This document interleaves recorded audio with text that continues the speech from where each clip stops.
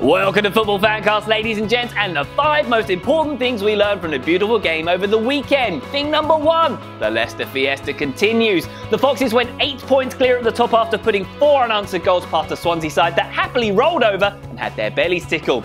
It's looking increasingly unlikely that Tottenham will overtake Claudio Ranieri's side, but Spurs fans definitely had cause to celebrate over the weekend as a fan has produced lapel pins commemorating Dele Alli's MySpace profile picture.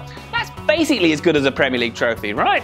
Thing number 2, the FA Cup final is going to be a repeat of the 1990 edition as Crystal Palace will face Manchester United. This comes after a repeat of the 2013 Football League Championship playoff final saw Palace defeat Watford, and a repeat of most of Everton's recent performances saw them lose, this time to Louis van Gaal's Man United. Roberto Martinez now has about as much job security as Mamadou Sakho's pharmacist. Thing number 3, the battle to join Aston Villa in the Championship is still raging on. Sunderland and Newcastle both found some fight with decent draws earned over the weekend, and the Black Cats moved out of the relegation zone on goal difference, presumably because Big Sam was saying his prayers. It suddenly looks very dicey for Norwich. And thing number 4, it looks a lot less dicey for Barcelona. The Blaugrana spanked Sporting Gijón 6-0 a few days after drinking Deportivo's milkshake with an 8-0 win in A Coruña. That's 14 unanswered goals in 4 days, 8 of them from Luis Suarez. No team has scored that much in such a short space of time since Leicester's last trip to Asia.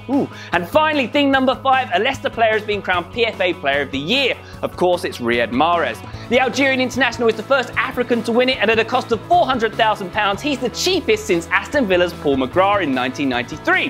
When he first moved to Leicester, he admitted he thought it was a rugby team, and well, he's shown that if you try, you will succeed. Get it? Because they score tries in rugby. Anyway, that's it. Give me your thoughts at FootballFanCast on Twitter. Thanks so much for watching. Love Team Others. See you next time.